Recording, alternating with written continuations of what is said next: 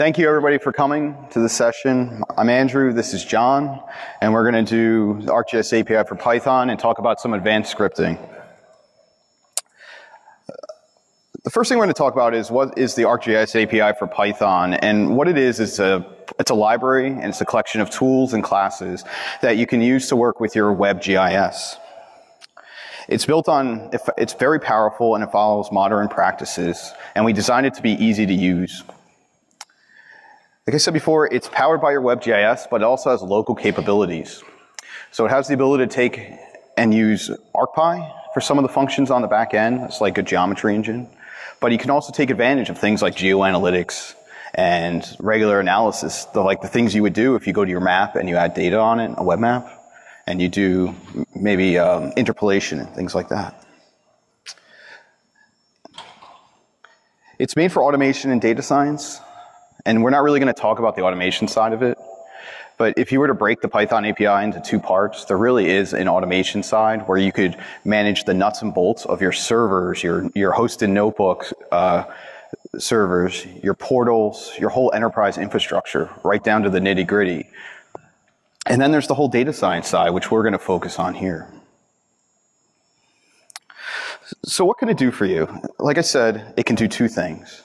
You have administrator and DevOps, so if you're to break people up into groups, you can work with your users' roles and group management, and also manage people's concepts. And that's very important for administrators. There's also a branch that's content publishers, and these folks are the people who create data, maybe host layers, and they're probably the authoritative folks that put up new content. And then you have your analysts, and these are the people who get down and dirty with your information.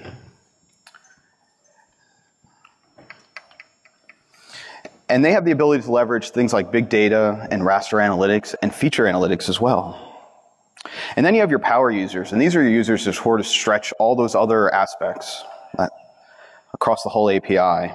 And this builds a Pythonic representation of your GIS, all powered by the Python API. And what we have here is we have just a little graphical representation of everything that's in the API. And we're going to start out by talking about the GIS module, because everything starts there. The GIS module contains a lot of entryways into different parts of your GIS. You can access your content, you can manage users, groups, you can modify the system properties from the GIS object if you're an administrator. And those groups lend themselves to other parts of the API. So for an item, you can update the content and the properties. You can access managers that allow you to create and get resources.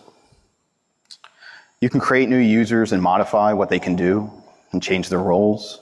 And you can create new groups as well to sort of segment out users into the same, into logical categories. Maybe you have a Department of Transportation group or a planning group. So let's take a look at how we use this in a demo.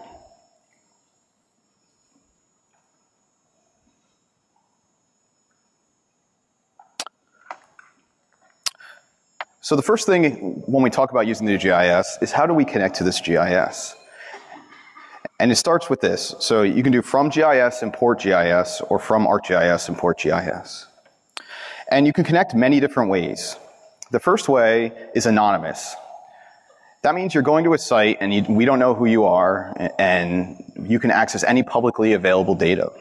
And this is done by you instantiate your object, so you do GIS and you don't pass in any parameters. Without passing any parameters, you connect to ArcGIS Online. You can use named users, which is just a username and password. And that's where you give a username, your password, and you connect to ArcGIS Online if we didn't provide a URL. You can also do this connection to a portal as well by providing a URL. But here what we're doing is something that I strongly recommend everyone to do. We're developing what's called a profile. And it's a secure way of storing your username and password. So every time you create a notebook, you don't have to go back and type in that username and password. So if you're going to use a scripting product or even a notebook and you're going to share it, you shouldn't ever put your username and password in there. So once we create our profile, which I called ABCD, I can go ahead and recreate it again just using that profile name.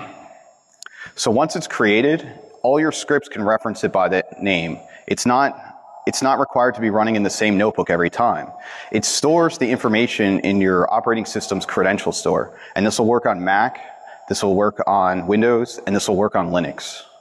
So it can be across the platform. So if you have standardized names for profiles and you set them up on all your machines, you never have to type in that username and password again.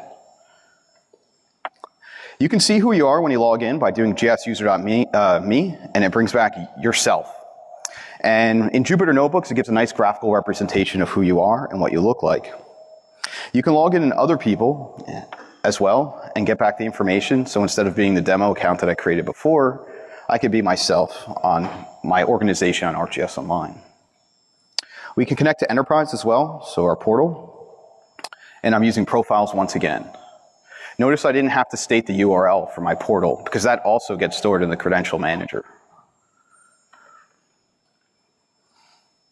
There's multiple resources when it comes off the GIS. So we're going to connect to my organization, my DelDev organization, ArcGIS Online. And we're going to access a user. In this case, I'm going to access my fellow colleague's user account, Rohit. And I can start looking at information about him. I can look at his first name and last name, and you'll notice this supports two syntax. It supports the dot notation syntax, and it also supports the accessing properties by dictionary key.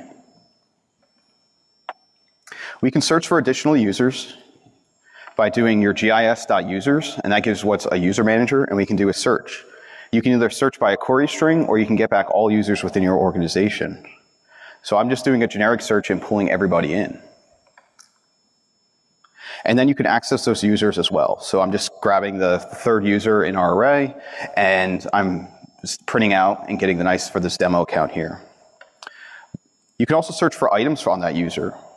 So I grabbed our demo account, and I want to see what content that user owns. So as an administrator, this could be very key for you. You're allowed to go into their account and print out the various information, and you can go ahead and manage it. And you can either see what they have and use it for yourself, or you could delete it and update it if you're an administrator. If you're a power user, you can just access it and use it if it's shared. The GIS object also allows you to manage groups, like I mentioned before. And here we're going to access the LA County emergency group that we created on our site. And we can see the information that's associated with it. So just like you notice with the users, you get that nice graphical interface of how a group can be represented to you. Just like accessing a user content, we can access a group's content the same way. And what you'll notice about the pattern as we go through this is that there's familiarity from classes to classes as you go along. So what you do with a user basically follows the same pattern of what you would do with a group. So you don't have, each class doesn't have this huge learning curve. We can then go ahead and search for content as well, and that uses our content manager. So you can use gs-content.search and pass in either a query string or nothing and get back all the content either for our site or for a specific query, and we can display those items. And in notebooks, it gives back a rich HTML representation of it. But these are item objects, and you can see we have quite a bit of information here.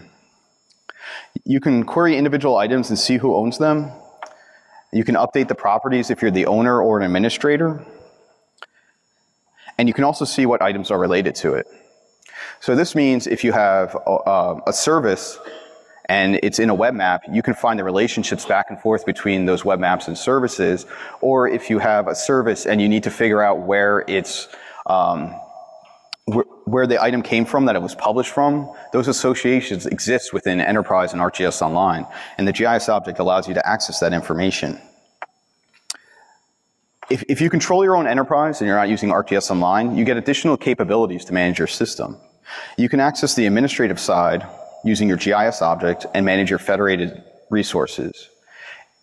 So if we could connect to our Enterprise and we do .admin as an administrator, we get access to a whole wealth of information. And this gives you an administrative manager.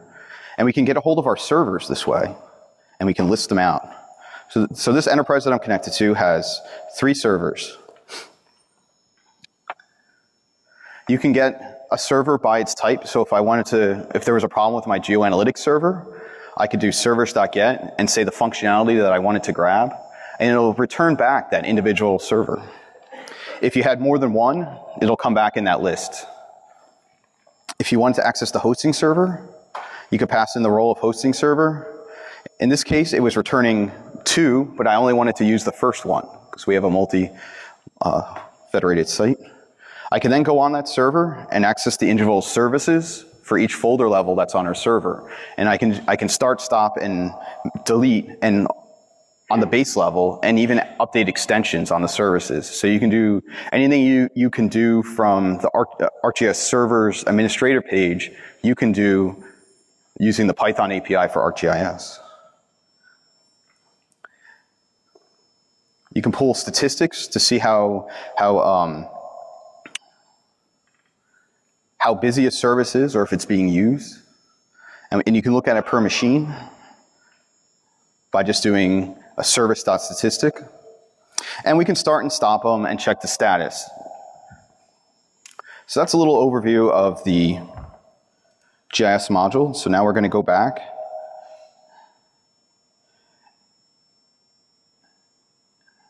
And we're going to move on and we're going to start talking about the feature modules, and I'm going to hand it off to John.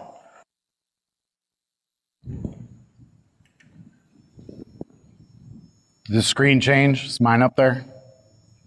Okay. Hi, I'm John, and I'm going to talk to you a little bit about one of the particular modules in the API, the features module. This is how you're modeling your feature data within your web GIS. So Andrew talked a little about the main GIS module, the entry point into your GIS. The API's architecture is modular in a Pythonic way, and the features module is one of the fundamental modules of dataset architectures. And you can see there's some categories here. These blue ones, we've got some processing modules and also some visualization modules that I'll go into a little bit later. Just to introduce the features module to you and how things are modeled within this module. What you publish as and know as a feature service is modeled in the GIS as a feature layer collection object. And from that feature layer collection object, the layers and tables within that feature service are modeled out of that in a class, in a feature layer or a table class, respectively. So from a feature layer collection, you can get a list of your tables and your feature layers out of there. From the feature layer object, or the table object, you can query those to get feature set objects, which are often used as inputs to geoprocessing tools. And you can also draw those and visualize those feature sets directly on the map widget that is part of the API. And so once you have that feature set, that's how you get access to all the individual features, which are modeled as a feature in each feature layer. So those are the name of the classes. Out in the API documentation, under the features module, you can see the particular documentation for all these classes and then what your methods and properties are off of each of those. So that is kind of a brief, and then you have a set of feature analysis tools to work on these feature layers and features within this module. So from here, where I'm going to go is let's do a quick demo of showing how to access features and make a quick edit in a feature layer. So I've connected to a GIS system here, and I'm going to go and search for a particular feature layer. So I've got the feature layer collection that's come up, and I'm going to look at that and just get a quick, rich HTML display of that item that is in my portal. And I always sort of, when I'm working with the API, one of the things that I've struggled with as I've learned Python is knowing what type of object that I have with certain commands. So I think this Jupyter Notebook environment, this quick way to visualize and sort of line by line go through code, has helped me understand what type of object I have, and then I can go into the API reference and sort of look up what I can do off of each of these objects.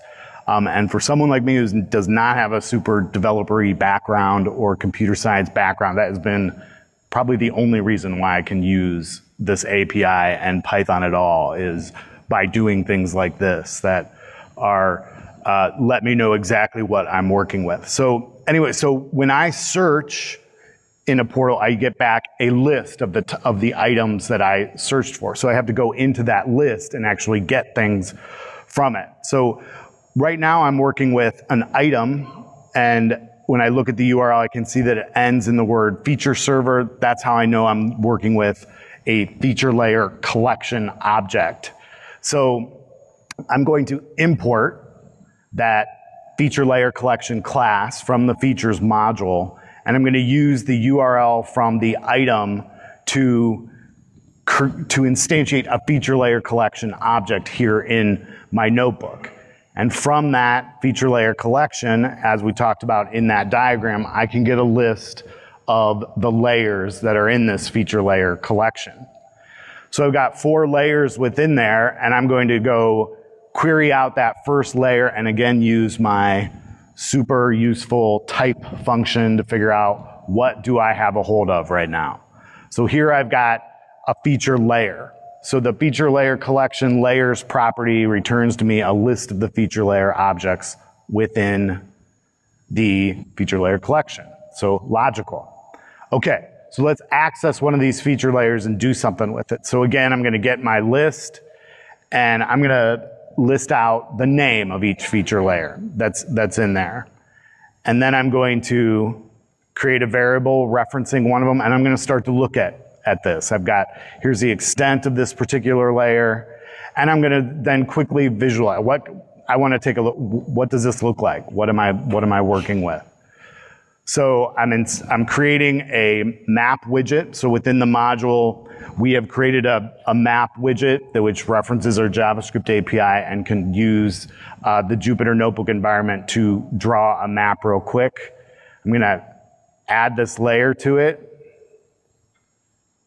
And see, that's not so great, right? So I'm going to zoom in on it and change one of the properties and see, okay, I've got a layer of some cities. All right, so I talked a little bit about that feature set object that you can get by querying a feature layer. So let's go ahead and do that. And I'm going to, again, I use the query method on that feature layer variable, and I'm entering in a simple where clause just to limit what's returned to me. And again, I check what type of object I'm looking at. I'm using a feature set right now. Okay, I've got point objects. So this is just, and I'm looking at the spatial reference here. Okay, so I'm just getting some information about my feature set. Okay. Now I've got this SDF property on a feature set, which can return all my objects to me as a pandas data frame. So again, I check what type I'm working with. There I've got a data frame object. So there I can see my features and some information on what my attributes are. And let's drill down further into this feature set and get individual features. So I use that features property on a feature set. I get a list returned back to me, a list of the features. I'm going to say, how many features do I got? I've got 7 that responded in my query. Again, that's my handy method to figure out, okay, so now I'm working with, when I look at one of those items from that list, I've now got a feature object. And I create a variable to that, and now I can get things like the attribute column names from my feature. Now I'm going to actually edit one of these features. So I set up a list comprehension to return to me one particular feature. This one is New York, right? And I'm thinking, okay, this is a feature set about cities, but my attribute value is New York. It'd be more useful if I change that to New York City. So I make a deep copy of this feature set, of this feature object I'm working with, because the feature object has other objects within it. And if you don't make a deep copy, you're referencing the original feature. So if you change it, your edit's not going to stick. So you've got to use a deep copy when you're using compound objects, when you're copying things with compound objects. So here, I'm changing that value of New York, right, to New York City. And I see now I've got that new value in here. And I'm going to call the edit features method and use this New York edit that I've just created to update that feature set. And then I'm going to look at, and I'm verifying that now this is returned to me. So that is a quick demo of the features module and making a quick edit in a feature layer. And I'm going to turn it back over to Andrew to continue on.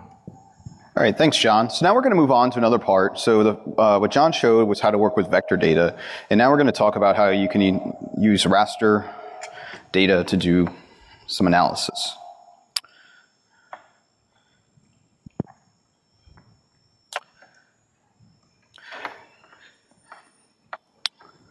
We can use the Python API to work with raster data. And we can do very complex analytics on that data as well. And it's pretty neat. So it all starts once again from accessing your GIS, and we're going to log in. And what I'm going to do is I'm going to grab some Landsat data that's hosted by ArcGIS Online. And with that, I'm going to go ahead and I can look at some of the properties. So this is sort of unique thing that we can do with Landsat. So if we wanted to access the item's description, we can use this HTML property, and it'll bring in all this that really rich display that you would get if you were to look at the data on the items page. We can also bring it into a cell below, and we can look at the information we want. And we notice what we have here is we have all our band information. And really, you need to understand what bands you have with your data before you can start doing analysis, because different band combinations produce different results, and you have to know what you're looking at before you can go ahead and just do the different raster functions. So now that we know that, we're going to go out and just see what the default looks like. So we're going to access our Landsat item and look at the first layer in it. And what you notice is this image pops up. So like an item, when you got the really rich display, raster analytics creates an in-memory snapshot of the whole raster. So this is at the full extent of the Landsat data. And this is existing in memory on your computer. And we can go ahead and explore the different wavelengths. We can leverage pandas by doing import pandas as PD. And we can also take the properties within that Landsat layer and we can display them as data frames. We can then go ahead and visualize it. So the default view of the Landsat imagery is just natural color. This is a New York, New Jersey area. We're going to add our Landsat using map.add layer, and we can add it. We can then go ahead and we can run raster functions on there. So raster images have these built-in functions that give some very common display. And as it goes through, you can see the bands actually updating and adding it to the map as we go along. And these are all in-memory snapshots of the information. And it goes through the various bands and colors. More specifically, we can apply those different raster functions to get the color set, like color infrared with DRA. We can just apply that and work with that in memory. So we're not creating a new raster image on server, we're just working with it locally in our data set. Just like we did before when we looked at the default view, now we're looking at the color infrared here. We could then put that on a map. So we can apply it to a map. We're going to look at an area over in Redlands. And we can pan and zoom. And what you'll see is as I moved, you saw the street map view because that extent wasn't rendered yet. But as I pan and zoom in and zoom out, it actually on the fly creates our image for us and re-renders it on the map. It's pretty neat and it's pretty powerful. We can geocode areas and go to new extents as well. So you saw me manually panning it, but we can also take that color infrared area, and if we know the area we want to work with, we can set that extent. In this case, I'm only taking a snapshot of Washington, D.C. in this case.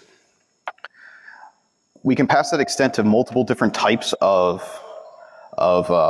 imagery, and the different band combinations, so you can get a quick visualization of all these different, of what the imagery looks like as you're going along. So maybe you don't know the right band combination or the right way you want to display it, and you're looking for a specific type. Maybe you're looking for vegetation indexing, or you want to know change over time, and you want to specifically look at or you're trying to find water and things like that, you could visually look through there and see if the feature that you're trying to extract or analyze against is there. And we can also export the image. Once we know the area we want and we find the band combination that we want, we can save this image to disk. And you just take your layer and export image. So we've already defined the band combination that we want. So all you have to do is say export image, pass in that extent and the size you want the image, and it'll save it to disk. So what we have here is the image file is actually a path, and I'm just taking advantage of Jupyter notebooks and displaying it back on there instead of just seeing a file path. And here's the same exact thing, what the file path actually looks like. And here's it displayed. I did it quite a number of times. The next thing you can look at is, we can also apply the raster functions like we showed before. So here's some more examples of this. So this is NDVI colorized over the Washington, D.C. area. We can then also do extract and stretch specific bands. So we can chain operations together that apply on that work on our raster data set. We can clip our data to area of interest that we want. So let's say we wanted to look at information around Redlands, California. We could pass in a geometry and buffer it, or we can even use geo-enrichment and pull out the named areas. So if there's a specific zip code or county that you're working with, you could just select that, pass in that geometry, and extract what you want. So here's the Redlands area and the bands I want to work with. You can get a quick visual representation of the area that you're working with. Geometry objects now support SVG rendering. So here's the Redlands zip code that I extracted out. So you can now see what your band image should look like. And if we were to go ahead and clip it, whoops.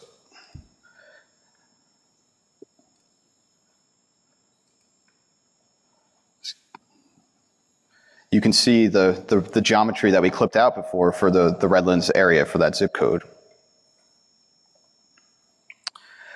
Another collection of imagery that we have access to, if you use ArcGIS Online, is the Sentinel-2 data, which is provided by the European Space Agency. And this is a great set of data to work with. It's multispectral, and it has it's really detailed imagery for the whole world. So we can look at some of this information, and not only can we pull out pieces of information, just whatever's viewed at this moment, we can pick out not only by extent, but also by date times. So if you know a time, you're looking for a specific event happen, so you have a fire or a flood that's going on, you can pull out that imagery and do analysis against it. You can also filter by cloud cover as well. So you have this cloud cover field that's associated with each image, and these are the percentage of cloud cover in the whole image as a whole. So the higher the number, the less you can actually see below you because you have that cloud cover. And you can leverage pandas to do the datetime indexing for the acquisition date. You could set that as an index, and let's say you're looking for today, March 7th, let's say you want to look at what it looked like here in Palm Springs a year ago, you would just pass in March 7th, 2019 and the extent of Palm Springs, and would bring back all tiles that fit within that extent. You can also select the newest imagery for an area and the last imagery. So here's an example of getting the last data set that was taken for my area of interest here. And then if I want to do, I'm sorry, it was the newest one. And then if I wanted to get the oldest one for this, I could also just say, give me the first image that covered our extent. So now you're just gathering all the information from the newest to the oldest. And then you can go ahead and take differences of the imagery on the bands that you want, take the difference and stretch them, and then develop a difference raster. Then you could take that in-memory raster data set that we've been working with, persist it on your organization, and continue doing further analysis or share it out for the users who need to use this and derive additional informational products. So now we're going to go back. So that ends the raster analytics portion. We're going to go back and we're going to take a look at, sorry, I lost my spot. We're going to talk about geocoding next with John, who's going to do a demo on geocoding.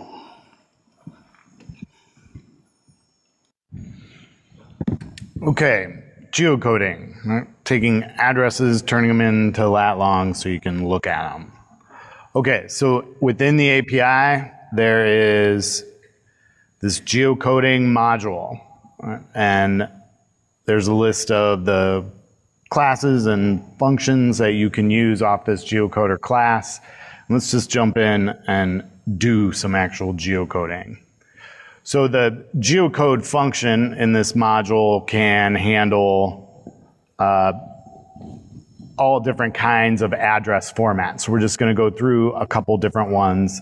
I imported the module, and I'm going to, appropriately enough, we're going to take a look at what comes up when I run the geocoding function with Palm Springs, since that's where we are. Okay, so I can see that my results are big and long and messy looking, right? So I've got, when I first ran this and I get 20 results back, I was like, what am I getting? What are all these results I'm looking at? The easiest way I think to then filter through that is take a look at, all right, what got the highest scores and what is the actual address that's returning back to me. So, and it looks like that first one indeed is what I'm looking for. Right? So let's take a look at just that first result. Right? We see I get a dictionary back with all kinds of information about what I just geocoded. And then I'm going to go ahead and draw another map here and take a look at where this is, right? Since that is kind of the point of geocoding. So I draw my map using the map class, and I'm going to change some properties so I get a little bit better view and create a symbol real quick, and let's draw that first result. Bam, there it is. So we geocoded Palm Springs. Let's take a look at, all right, where we are right now, Convention Center. And again, I'm getting 3 results back, 2 of them with a score of 100. Let's take a look at what these differences are. How am I going to verify what results I want to look at? So I'm going to loop through these results and map all of them. And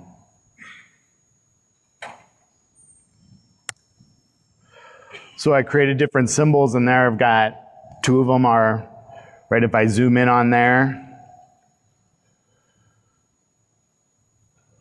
right, there's the Convention Center, and that one is not what I'm looking for. So that's a quick intro of how you just geocode a place name and a single line address. Let's talk about geocoding a multi-field address, like in this different format here. So I entered in a specific address, and I get 2 results back. This, I think, is City Hall.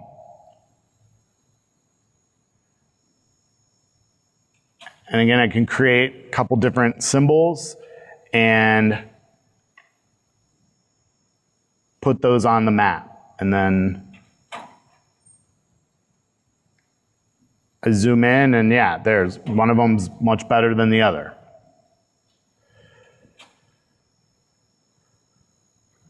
Okay, we're going to search within a specific extent now. So if I, again, geocode the convention center and then draw a map of where I'm at, then I can geocode with some of these kind of categories that are in the geocoder. So let's take a look at some nearby restaurants here at the convention center. Make sure my map is empty. And again, I'm going to just use the draw method on the map to draw the results of this geocoding operation. And there I've got a list of 6 nearby restaurants based on the extent value of what I geocoded. There are indeed 6 here because some of them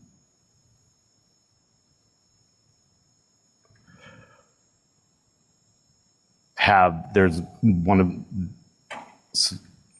some are close together. So there's a quick way to geocode some results and get some information about where you're at and what's nearby.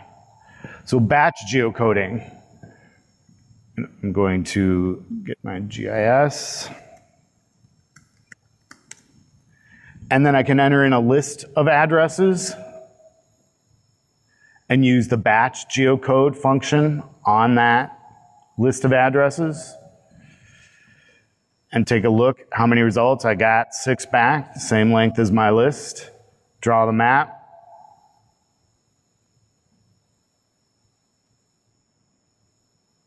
Nope. And zoom in, and let's take a look at where my results are. So there, indeed, again, are my results geocoded on the map. Those are actually some famous houses here in Palm Springs. If you're an architecture person, it's kind of a big deal around here. Okay, reverse geocoding. Let's take a look, let's enter in some lat long values and see what we get back here. So there it looks like I've geocoded a latitude longitude coordinate into a particular location. I'm going to draw a map.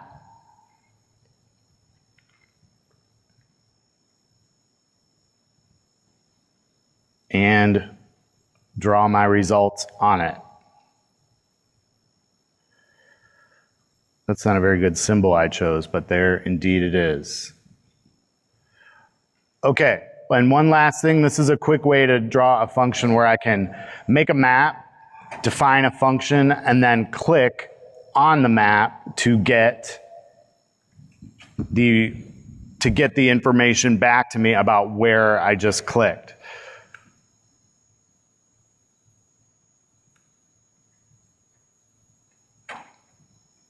So that's a way those are some different ways that you can geocode and use geocoding within the Jupyter widget like this, the Jupyter notebook. Great. Thanks, John. Okay, so we're going to switch back and we're going to talk about network analysts. This is the next extension. So you know where your points are, but how do you get from point A to point B? And that's one of the common problems that you can use network analysts for. So we can use it to find the best route. We can find closest facilities. We can identify service areas and all the stuff you do with network analysts. So we have the ability to construct drive times based on time. And I'm going to start by logging into my ArcGIS. And I'm going to access the service area using the network, arcgis.network, and use the service area layer. Each organization and enterprise should have an associated URL that points to your network analyst service. So if you don't have one set up or you don't get a URL back, like by checking this property, you need to contact your administrator and find out what's going on. But by default, all ArcGIS Online uses this route.arcgis.com service. And we can instantiate our new service area layer. We can go ahead and we can geocode, let's say the Palm Springs Center, and we can display it on a map. And now we have 2 points put on there. But let's say we wanted to compute the service area. So we can go in and we can calculate our service area and we can specify how we're getting from point A to point B. So you can say either I'm walking or driving or you're a truck or just a regular car. And we can pass this into the solve service area method that exists on that layer that we had. So we pass it in and we give it our default breaks. In this case, it's time, in this instance, in minutes. And we pass it, we're going to use the truck mode for our service area. So we're going to reread the results back into a feature set and visualize it on a map. And what you see is you get all your drive times for the various minutes. So I used RGBA values and I passed them in for the 5, 10, and 15 minutes distance that you can drive. Notice that there's overlap for each one, because what you can cover in that 5, you can also cover in that 10. So that's why some of the colors look slightly different when you look at the green, orange, and red. You can also get driving directions and not just showing a line on the map. So if we want to go between the White House and and Rayburn Hobbs Road in DC, we can do some batch geocoding and we can wrangle it. So we can do some, let's say we want to get the reverse geocoding for these 2 addresses and get them back. So here's our 2 stops. We're going to pass this into our solve method, and this is going to give us the directions from getting from point A to point B. So think of this as the Waze app of ArcGIS. So we have our 2 points and our line shown on the map, and that's great, but for a human being, that still doesn't get us how to get from point A. So from our results, we can actually pull out driving directions from there. So what I'm doing is, after I geocoded, and from that solver response, not only do you get geometries, you get actual driving directions, and we can use pandas to visualize it, or you could even export it out to CSV or any other format that you want, so you can give it to your users and provide it. And that's just some interesting things that you can do with Network Analyst. All right, so I'm going to jump over to geo-enrichment, which is the next topic we're going to talk about. And what geo-enrichment is, it gives us the ability to take information and get more information about that. So you could have a point, polygon, or line, and you can enrich that data to get statistics and other pieces of information that you might not have had before to make your data better. So you could have your own proprietary information, but if you need other information to add to it, you would use geo-enrichment to do this. So we're going to connect to ArcGIS Online, and we're going to continue moving on. When you import tools, it's bad form to use star, so you only want to import what you want to do. So in this case, we're going to do from arcgis.geoenrichment, and we're going to import get countries, country, enrich, create reports, and buffered study area. So that's what I'm going to use in this whole module. To see the coverage that we have, we're going to use the function get countries, and you can see, and we can see all the different countries that are available of pieces of information. We have 137 currently at the moment, and here's just a list of the first 10, from Albania to Azerbaijan. We can filter countries by location and by continent.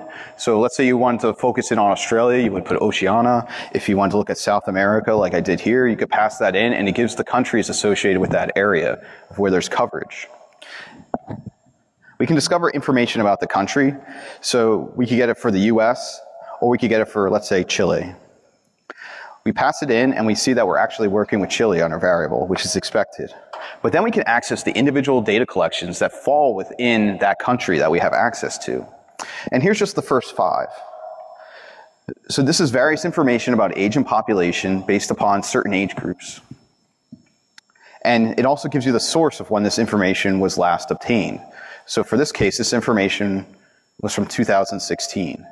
You could filter it by date as well by using simple panda query functions. So just to give an example, the US has over 14,000, almost 15,000 data sets, while Chile only has 147. So some countries have more data associated with it than others. If we want to go and we want to look at, we can then break down, let's say we know the collection we want to do. So for example, we're going to use the US here, and we know we want to work with the data collection of age. We can then go down and see which subcategory actually exists within that age analysis, and we can print them out. So if you want to work with a specific group, maybe males 30, or you want to compare males age 30 to 35 to females age 30 to 35, you would just take those 2 columns and then do your analysis against them. Here's an example of some other ways you can display the data. So once again, it's always important to look at the vintage from when the data was updated. You don't want to, if you're looking for modern census data, you don't want to pull something from 1918 that's historic in there. So you always want to make sure you pull the right vintage of the data set that you work with. You can then go ahead, once you know the categories that you want, and enrich that data. So you pass in the study area that you're interested in. In this case, we're just enriching by address. And you pass in the data collection that you want to do with. So instead of parsing it down to age .male 0, so 0 to 4, not including 5, I'm saying age. So I want all age statistics for all genders displayed in there for that address. We can also generate reports off this. And there's different formats by default that you can do it. The default is PDF, but some actually allow you to export your reporting as XLS. And what the report does is it creates a rich tapestry profile, for example, as a PDF, and you can view it. So just give me a second. I will show you what that looks like. This is using the create function. Now, the nice thing about this is the default template that it comes with for the area that you're interested in. But you can fully customize this template. So if you don't like the Esri logo, replace it with your logo. Just make sure you give us attribution, for what you did, and so on and so forth. So you can adjust these tapestry, all these different little background graphics and everything like that. So it's a very robust function, but it's just basically to whet your appetite and give you some ideas of what you can do. We can also find it using the name statistical areas, and we saw this with the raster analysis function, if you can recall with that. So I'm going to do a trick that you can do with Jupyter notebooks, and I'm going to put it into greedy mode, and that allows me to do dynamic typing. And what I'm able to do is, as I hit this dot notation, it'll build out a dictionary where I can just hit tab, and it fills in California or San Bernardino. So it makes finding the areas you want very easy. And it's a nice little trick to know about, so I strongly recommend you play around with it. So we're going to go down and just parse through the different areas, all the way down to track for the United States, or I can get it by geography. And we can display those named areas on the map, which I showed you before. Sorry, we're running out of time, so I'm going to kind of skip. We have different geography levels for different countries. So if we were to look at, say, Australia, they don't call it municipalities, or they still have states, but then the next level down, which I would associate to counties, they call it local government areas. So the API adapts to the language for the country. So it's not like we didn't try to Americanize everything. We tried to keep it as local as possible for each data set. You can search by names using this. So let's say we wanted to find anything that's named Washington within the United States. And there's 519 of them. I didn't know that, but here's the first 10. And then we could go ahead and display that on the map so you could see where all the Washingtons are across the whole United States. You can filter also by geography levels. So we saw using that tab notation that sort of brought us down to the different levels. But if you want to know before you start hitting the greedy syntax and going down and down and down to the more refined areas, you can just look at the actual levels, and it varies by country. So we go down to block group, but in Chile or Australia, it might only go down to the local name areas. You can enrich by different or multiple different ways of geometries, or by, so for example, let's say we want to look at Trenton, and we want to enrich by Trenton.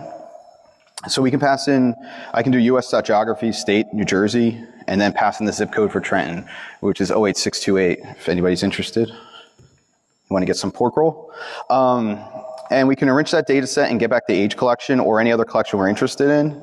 And you can also enrich it by, let's say you want to get all counties, but you don't have that data set. So you could leverage the geo-enrichment API to pull in the geometries you need to do your enrichment level. So you don't have to go searching for the geography area, especially if it's a named area or a well-defined one.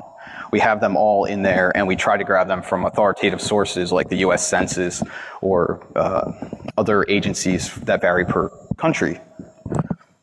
And you get back all the information you want. So here I'm enriching, I'm getting all the age population, age information for each county within the state of Delaware. And then you can go ahead and map that. using our mapping API and adding layer. In this case, I'm overriding the renderer, and I'm using class color renderers over the age of 65. And then you can also do comparisons on various levels. So let's say you want to compare statistics on counties versus the state as a whole, and this information actually comes back as a pandas data frame. So you can compare the information on that data collection on different geography levels as a whole. You can buffer locations using non-overlapping disks by providing the areas, but make sure you specify the unit, because if you don't specify the unit, you will get really weird radii buffers, so it might come back in decimal degrees and all this other stuff, and you'll wonder why it's not in the right unit. And you just have to set overlap to false. So recall when we did network analysts, they were all overlapping. If you don't want to have that overlap, you just set it to false. And the same thing with drive time. We can visualize those results quite easily. So here's 2 drive times, passing it in and visualizing it, and then all that information appears as a rich environment, so you get the pop-up feel just like you would with a JavaScript app.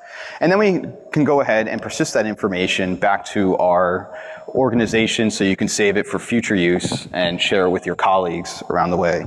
So now we're going to quickly switch over to John, who's going to talk about mapping, and then we're going to take questions. Thank you.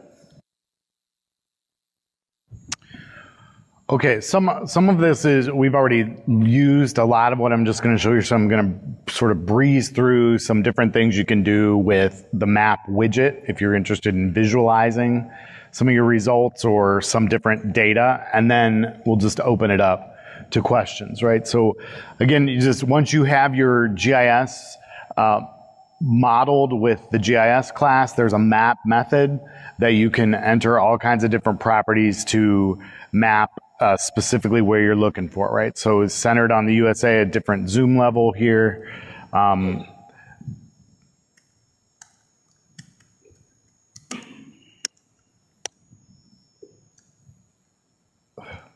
Typing in public, it's violating my rules.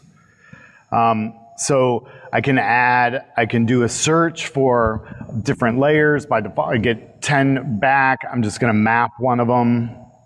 I can add items directly into the add layer method and visualize those.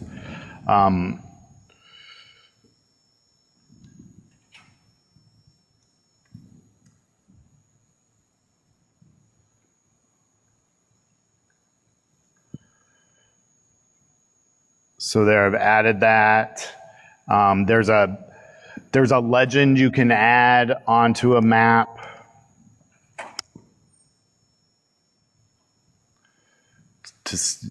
That can be a helpful little widget. So yeah, and then we can add a layer. You know, we've been doing this all through the presentation. Adding that freeway layer. That zoom level is not so helpful. So there you can add different symbolization.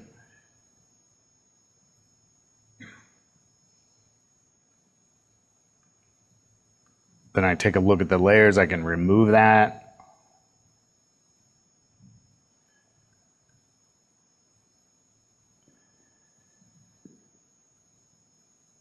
And can draw on maps with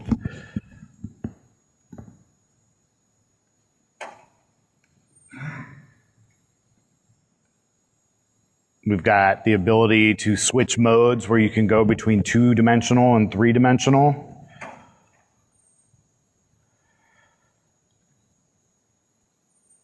This is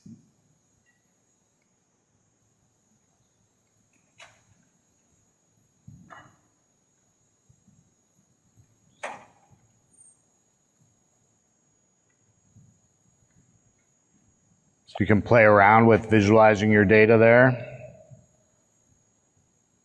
And then you can save a web map directly from a Jupyter notebook like this.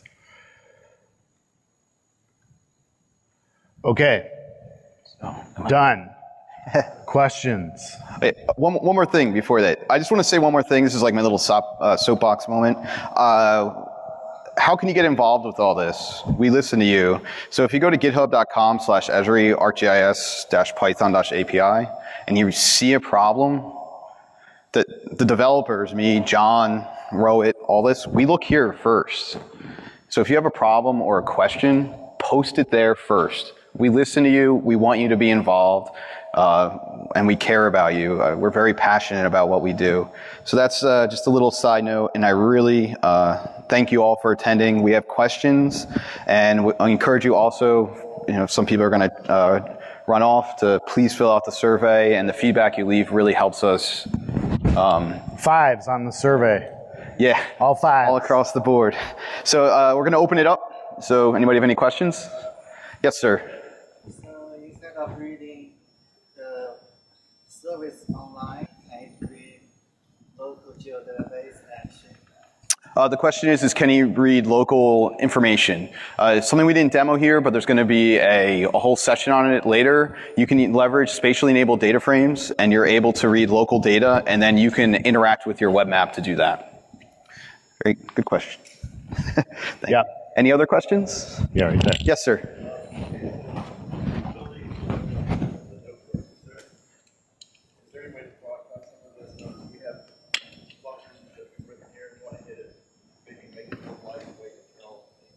Yeah. That's a great use case. And all this, we show a lot of our code using notebooks, but anything you see here, you can use in whatever ID, and put it in a .py file, which is the more traditional way of doing it, and coding it. You want to wrap it around Flask, go for it. I think that's awesome, and that's a great use case. Obfuscate all the complicated things, make it easy for your administrators to get the information they need to do it. On the Jupyter Notebook interface, you can save out your Jupyter Notebooks as Python files. The only thing is, you're just not going to use the map widget inside your different environments. But anything you can do there, you just have to set up your interpreter correctly in your IDE, and you're on your way.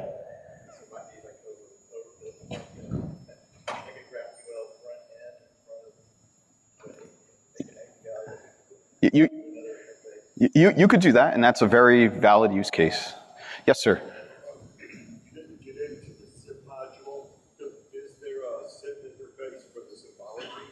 Yes, there is an interface for symbology. In arcpy.mapping, there's a generate renderer in there. We did everything manual to sort of show how you can just do it manually, but we do have helper functions for generating symbology. We just ran out of time. So I thank you. You're welcome.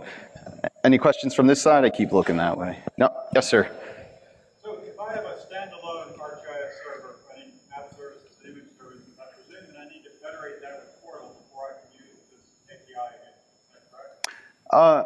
Yes and no. You can use standalone services from ArcGIS Online. You can take an object like a hosted feature service layer and pass in the URL. If it has protection on it, you can use, there's a class called services directory, which is sort of like the if you were to go to your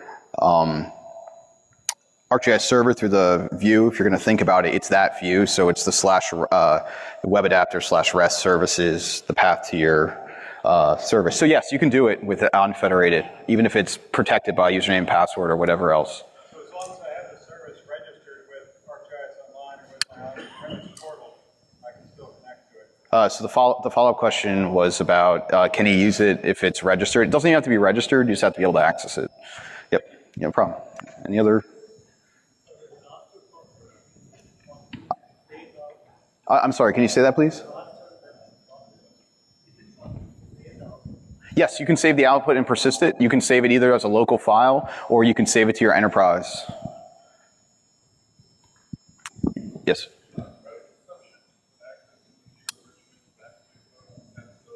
Yeah, some of the tools have credit consumption and some don't.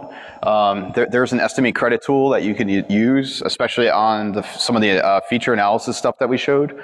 And what you would do is you plug in all your parameters and you just say there's a true false, and it says if you estimate equal to true, and it'll analyze it. It won't actually do the analysis for you, but it'll tell you how many credits you get back as a float. Any other questions? Well, thank you. You've been a great audience. I really appreciate it. Please fill out the survey.